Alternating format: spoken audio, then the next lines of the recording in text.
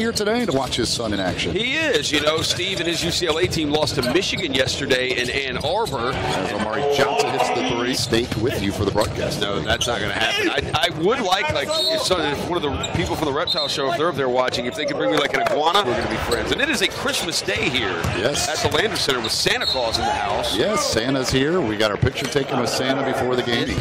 No. Omari Johnson gets the rebound.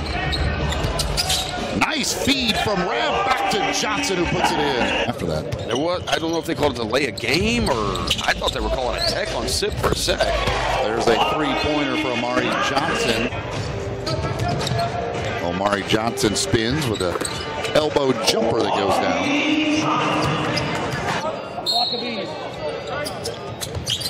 Omari Johnson off the inbound, hits the three. So the threes are falling here.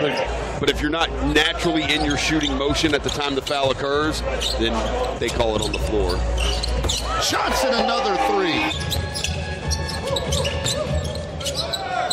Simmons will try a three, and he hits another one.